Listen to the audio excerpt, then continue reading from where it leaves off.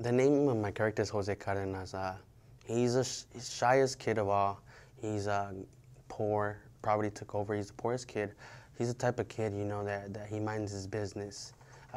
He lives by himself. He currently lost his mom and has both parents gone. He's living by his own.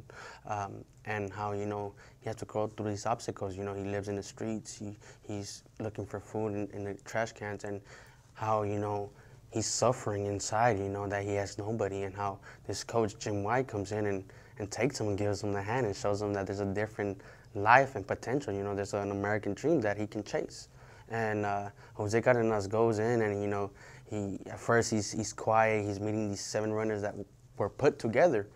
And for me, it was beautiful, because, you know, the role evolves him being from shy to now being an outgoing, talking person, you know, now being with the family.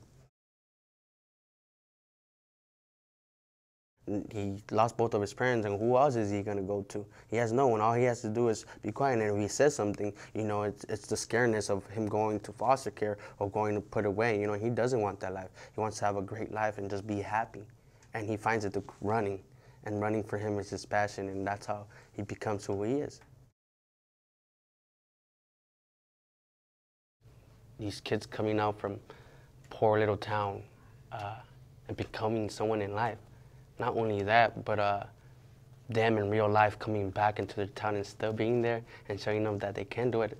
And this film coming out and showing that we're doing something about them, that we're showing their life, it's a life-changing, not just for me, but for the community. The reason why the 1987 cross country was so successful is because they put the heart into it. That's what matters, you know.